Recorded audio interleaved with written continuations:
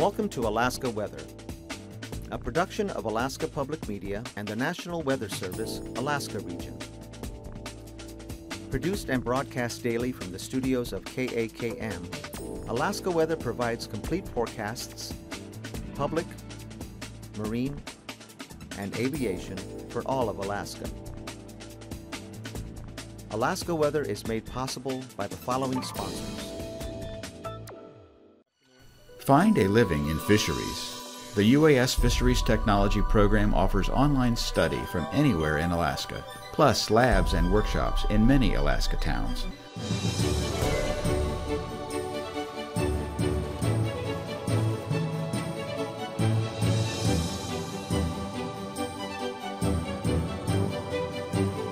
Is most likely a chum. Find your living without leaving where you are. Fisheries Technology from UAS.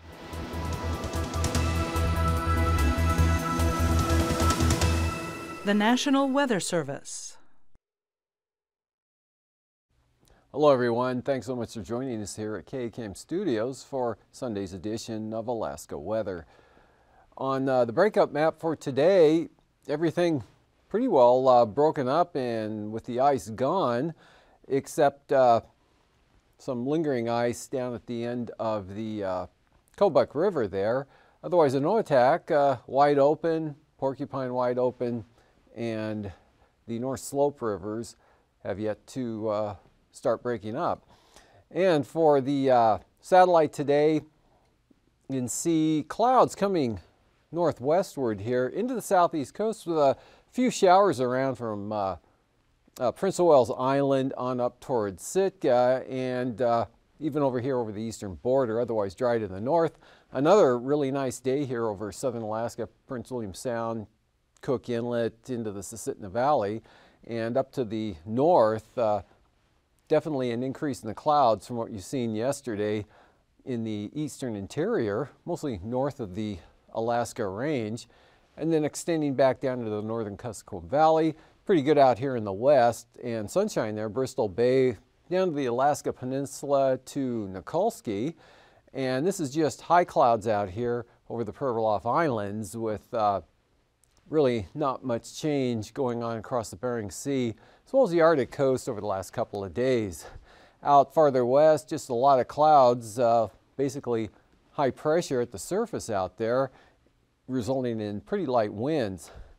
And rolling that into motion again, upper level high up here over the Russian Far East, and the clockwise flow around that, that's what's pulling, or that's what's pulling the drier air out here over the southeast Bering Sea and Bristol Bay, and made for a pretty nice day there over the Alaska Peninsula. Then you get into all the clouds here in the west, and again, low pressure down in this area, and a couple of bands of moisture, mostly pulling back to the west-northwest, but gradually shifting northward. So the southeast coast continues to slowly slip into a wet weather pattern.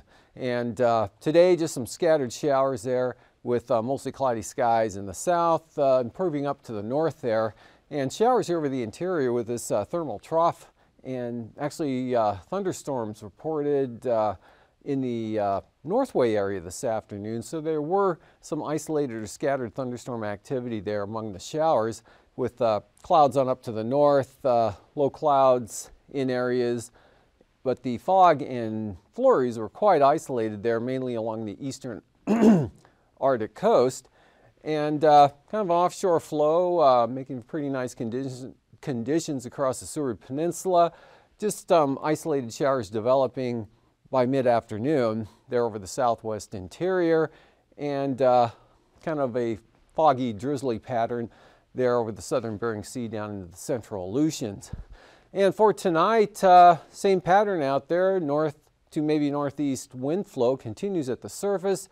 Big area, high pressure way out west toward Kamchatka Peninsula. So no heavy winds and definitely no storminess in the sight there out over the Aleutians or the Bering Sea. And again, possible isolated thunderstorms this evening here in the southwest. Otherwise, scattered showers along and north of that trough axis all the way up into the southern upper Yukon Valley. And areas of light snow and fog are possible here from the north slopes of the central Brooks Range area back on to the northeast across the Arctic coast. And not a lot going on, pretty tranquil here down across southern Alaska and Bristol Bay, fair, partly to mostly cloudy skies, the Alaska Peninsula out to the eastern Aleutians, and mostly cloudy, scattered showers there for the southeast coast, a band to the south that'll be rolling up, bringing some more shower activity in tomorrow, and then a trough up here with some clouds and scattered showers, mostly along the Alaska Range and across the Tanana Valley on up to about Eagle. And the forecast for tomorrow, a few more showers with cloudy skies here for the southeast coast. Otherwise, we've got this sharpening ridge developing along the North Gulf Coast. So we're probably going to see some stronger winds or an increase in the winds there for the Copper River Basin, mainly along the Copper River, and also through Turnagain Arm, that kind of a pattern. Easterly flow here into Kodiak Island possibly could result in some low clouds and fog, especially along the eastern coast there. Otherwise, better chance of seeing some thunderstorms develop tomorrow afternoon from the western Alaska Range back to the southwest, all the way to the mountains there, the Kilberg Mountains. And otherwise showers, and again, possible thunderstorms here over the eastern interior, drying out back to the north and west. And then north of the Brooks Range, you pick up more clouds and a little bit of moisture, which would fall in the form of flurries there on the eastern Arctic coast, again with areas of fog, but that offshore flow keeping it pretty good there along the coast and a little to the west, definitely VFR tomorrow across the Seward Peninsula, and mostly cloudy or variably cloudy from the Yukon Delta, and go for mostly cloudy with northerly winds, maybe 10 to 20 miles an hour there out over the Bering Sea, on down into the Aleutians, and then diminishing out to the west. Next storm down here to the south, rain with that approaching the southwest coast during the afternoon tomorrow, and tomorrow night that'll roll right in and produce rain, which will linger into the afternoon or into the morning, and then tend to become more showery in the afternoon. Quite a bit of moisture still flowing in around that low from south to north, but generally becoming more showery toward the end of the day.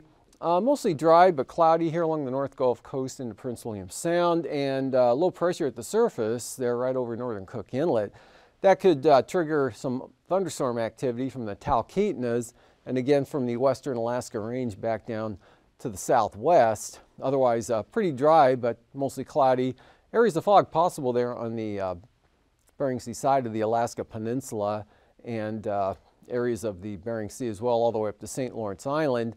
Otherwise kind of breezy in areas, especially higher elevations and through the passes of the Brooks Range, with again isolated flurries and fog and mostly cloudy to cloudy skies for the north slope and the Arctic coast, with better conditions out to the west with a continued easterly flow. Otherwise not too bad here. Probably looking at some marginal to IFR conditions on the Bering Sea side of the Alaska Peninsula, and at times over toward the eastern Aleutians, and definitely IFR there over the central Aleutians on up into the Bering Sea. And for temperatures today, all across the southeast coast, lower 50s, definitely cooler to mid 60s here over the northern Panhandle, with 52 at Sitka.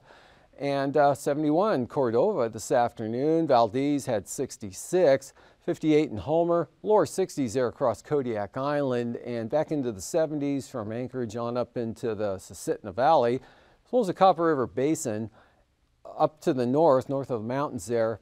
50s, mid 50s, lower 60s for the Tanana Valley. Tanana pushed up to 61, 66 with a few more clouds there around McGrath. And then you drop into the 40s here over the Yukon Valley back to the west of Bettles, 30 degrees in Anaktuvik, but Arctic Village up to 43.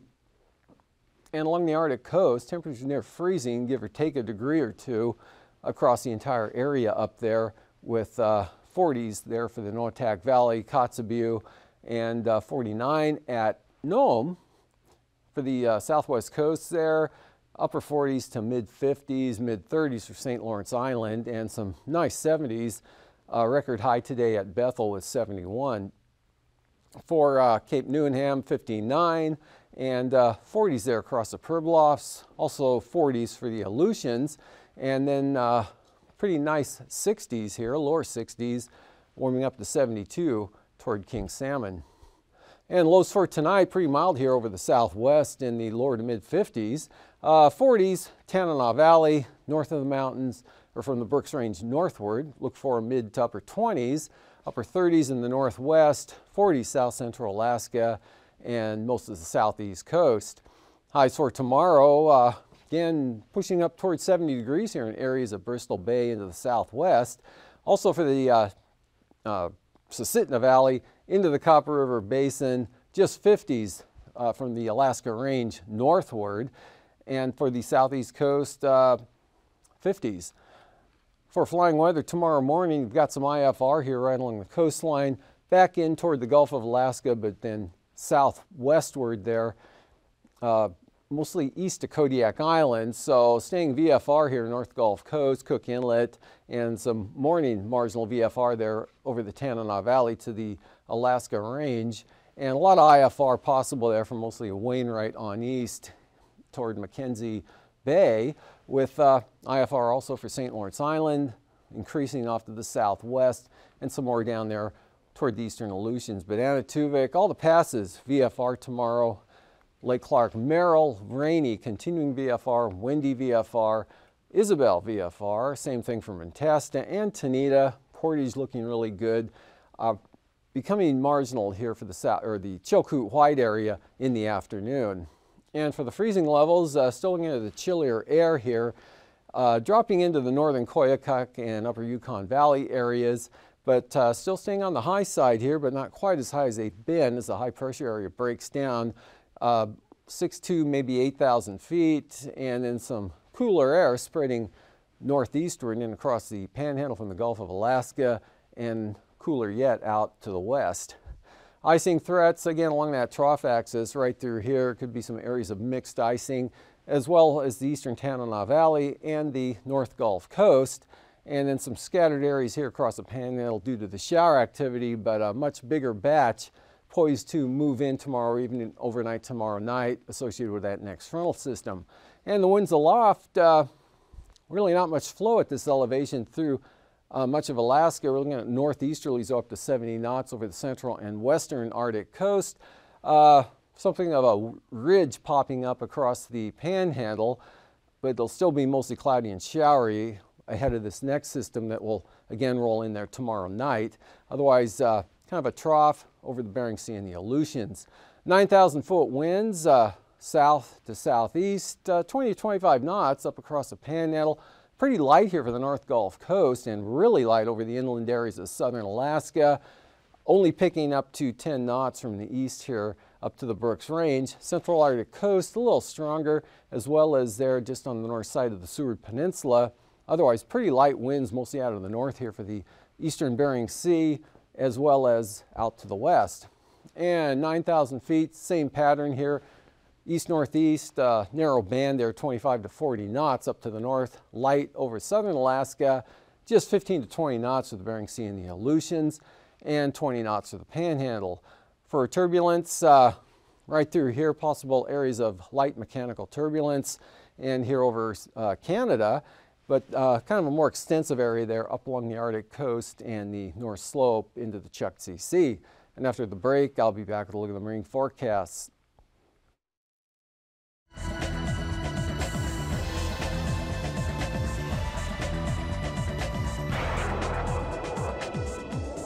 Coming up on Destination Tomorrow, we take a look at NASA's Aviation Safety Program. We'll look back at some highlights of the program and find out what the future holds for aviation. All this and more next on Destination Tomorrow.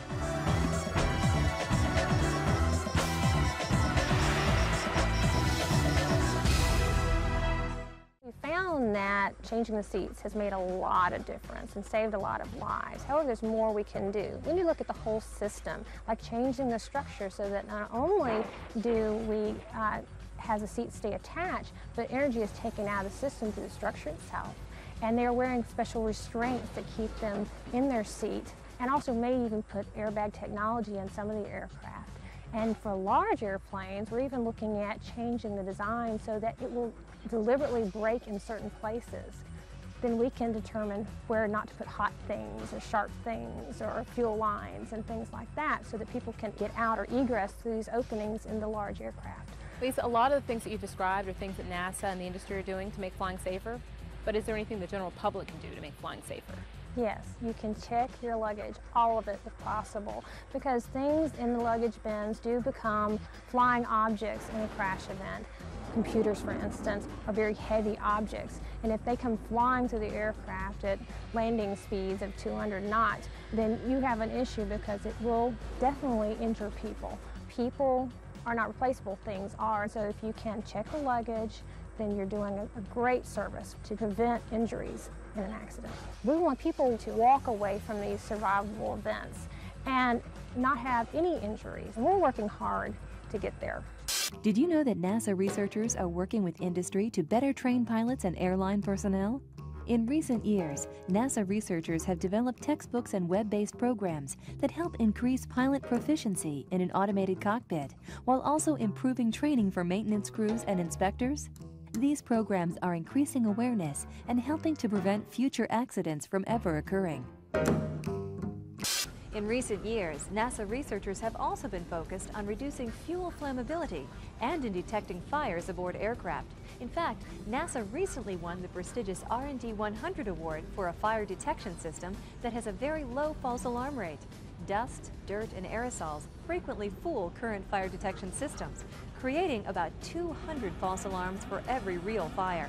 This is problematic for many different reasons. When a fire alarm goes off, a pilot will immediately initiate emergency landing procedures and will divert the flight to the closest airport. This is not only inconvenient, but is also very expensive, costing the airlines about $50,000 for each false alarm. It's clear to see that this new NASA system will not only save money, but also make flying safer. NASA has also worked to reduce the chance of an explosion inside an aircraft's fuel tank. When some fuel tanks are not completely full, research has found that wiring inside the tank may cause sparking. This sparking could ignite the oxygen contained in the empty space, causing an explosion. To fix this problem, researchers have designed a fuel system that can replace the oxygen in empty spaces with nitrogen. This works well because nitrogen suppresses fire while oxygen feeds it. Coming up, we'll take a look at a unique facility that is designed to test aircraft icing. But first, did you know that even if the engines on a large commercial aircraft fail, it should be able to glide safely to the ground? Most commercial jet aircraft have approximately a 15-to-1 glide ratio, which means it will glide 15 feet for each foot it descends. At this rate, an airplane flying at 35,000 feet can glide for about 525,000 feet, or 100 miles. Weather conditions play an important role in all flights. Perhaps one of the most dangerous conditions that can affect aircraft is ice. Fortunately, NASA researchers have been using a unique facility that can simulate the icing effects on aircraft.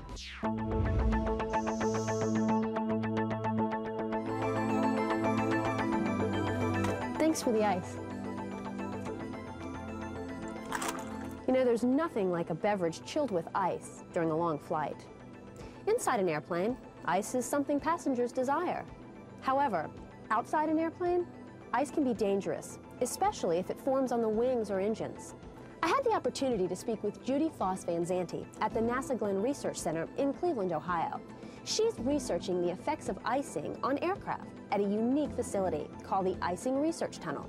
Researchers at this facility study the formation of ice on the exterior of aircraft. So while flying, the only ice you'll need to worry about is the ice inside your cup. Well, I'm standing right here in the Icing Research Tunnel. Right here we create on Earth what it's like for an airplane to fly through an icing cloud up there. To do that, we got to make it windy, cold, and wet. Now right now I'm standing in front of the fan. We have the fan to create the wind, and in the test section, which is a much smaller cross-sectional area, we can get winds up to 400 miles per hour. So that's about as fast as a plane might fly through in an icing environment. We create the cold with our heat exchanger, 1,700 ton. It can cool 500 homes. That's how big it is. We can get from 0 Celsius down to about -20, which is where the icing might occur in nature. And we have spray bars. The spray bars is what makes the icing tunnel. We create the rain. We create a mist. that the airplane would fly through. Now the thing about the spray bars is the researchers need to control both how much water is in the cloud, the liquid water content we call it, and how big the drop size is. And we have spray bars specially designed to create those conditions. So in our test section, we create what it's like for a plane to fly through an icing cloud. So why did NASA build an icing research tunnel? As it turns out, during World War II, the Allies lost more aircraft to icing than enemy fires. They were trying to fly supplies over the Himalayas. So the Air Corps turned to NACA, that's NASA's predecessor, and asked them to build an icing research tunnel so we could understand what was going on and how to fix the problem. So what do you test in the icing research tunnel, or the IRT? What we test in the IRT is what makes sense to test. Now if you think about it, if you're in an airplane flying through an icing cloud, what surfaces are most critical to keep ice-free? Well, it's the wings, which provide the lift, get you off the ground, and it's the engine inlet, which provides the forward thrust. So we typically can test just those components, just the wing or the engine inlet. So what happens when ice forms on an airplane's wing? Well, ice can disrupt the airflow over a wing and will eventually cause the airflow to separate. This separation of airflow creates more drag and less lift. If ice continues to form, the wing will no longer produce the appropriate amount of lift needed to keep the airplane in flight. In some cases, ice creates airflow separation over movable parts, like an aileron. This could create handling or control problems, and the plane could suddenly roll. As the wing is flying through the air, the ice only accumulates around the leading edge. So that's why ice protection systems only wrap around the front part of the wing. The biggest factor in how the ice grows is temperature. So if it's really cold, the water droplet comes in, hits the front part of the wing, and freezes on impact. And you get this nice pointy rime shape. The more dangerous ice comes during warmer conditions, those closer to freezing, where the water comes in, hits the leading edge, and actually runs back a little bit. If that happens, the next droplet might come in, see that droplet that is frozen, and start to grow. So you might get these ram's horns that grow upstream. Now that significantly disrupts your airflow, and that's way off design, and that's very bad. Welcome back. South to southeasterlies here, 15, maybe 20 knots out along the coast. Same thing over the inside waters, but more southerly for Lynn Canal. And then for Tuesday, it'll swing around to the north. We're only 15 knots there for northern Lynn Canal. Southeasterlies a little stronger, 20 knots Stevens Passage, with small craft advisories in the forecast for Clarence Strait. Small craft advisories with south winds at 25 knots for the southern coast here, southeast 25 to the north, becoming east at the extreme north. And for Prince William Sound, pretty light winds tomorrow, and also for Cook Inlet, southeast 20 or east-southeast 20 from the Barren Islands into Kamishak Bay, northeast at the same speed there for Shelikof Strait, with easterlies 20 from Kodiak Island all the way up to the eastern or western North Gulf Coast. And then for Tuesday, light variable wind conditions with slight seas for Prince William Sound, 10 to 15 knots southerlies for Cook Inlet, light variable conditions in the forecast from Kamishak Bay down across Shelikof Strait, and then a little brisker here along Kodiak Island, the Barrens 20-25 knots, northeast 20-25 knots from the North Gulf Coast. And for tonight, or for tomorrow, for Bristol Bay, light west winds there, light winds also along the Alaska Peninsula, but northeast 15 to 20 knots from Castle Cape to Sitkinak. And for Tuesday, southwest 15, Bristol Bay, light west winds here on the Bering Sea, or actually just westerlies 15 there for the entire Alaska Peninsula, but northwest toward Kodiak Island. And for the eastern Aleutians, northerly winds 15 knots, seas 5 to 7 feet, pick it up to 20 knots for the central Aleutians, all the way back into the far western zones. And then Tuesday, northwest 15 to 20 knots in the west, central areas north to northwest at 10 to 15. And that same wind pattern existing here all the way over to the Fox Islands. And for the southwest coast, we've got northerlies at about 20 knots with 3 to 4 foot seas. Small craft advisories up around St. Lawrence Island, but pretty uniform wind pattern here across the entire Bering Sea, roughly 20 knots. And then for Tuesday, much lighter, northwest at 10 for the Pribilofs, but west 20 here blowing in toward Kuskokwim Bay. North end of Navac Island, northwest 15, more northerly for St. Lawrence Island, and then back to the northwest towards St. Matthew. And for the eastern Arctic coast, northeast at about 20 knots, turning east to northeast 15 to 20 knots for the central and west side, 20 to 25 knot northeasterlies from Whale to Cape Beaufort.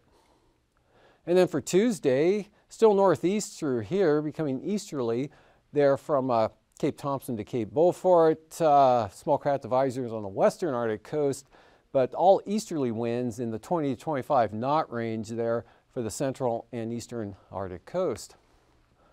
For tonight, this probably looks a little more significant than it actually will be, but in that shaded area, look for some areas of fog and possible flurries, and that'll extend right up to the eastern Arctic coast. Kind of breezy back here along the Brooks Range out to the northwest coast, and kind of diminishing into the northern interior, but mostly cloudy skies and showers here over the Tanana Valley up into the southern upper Yukon Valley with continued fair conditions here. Lingering thunderstorms possible this evening in the southwest. And for the Panhandle, mostly cloudy skies with scattered showers, but here's the outer edge of that next storm, which will push quite close to the Prince of Wales Island area during the afternoon. Otherwise, mostly cloudy scattered showers and a better chance of thunderstorms from the western Alaska Range all the way out toward Kuskokwim Bay. Drier to the north, no change for the Arctic coast and North Slope. For Tuesday, Monday night, that front rolls through with a lot of rain, which lingers through most of the day on Tuesday, eventually turning to showers, scattered thunderstorms over the... These forecasts are to be used for planning purposes only.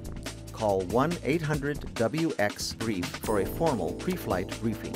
Always file a flight plan before you go flying. The U.S. Coast Guard Auxiliary urges you to leave a float plan with a friend or the harbor master before you go boating. Alaska Weather is made possible by the following sponsors.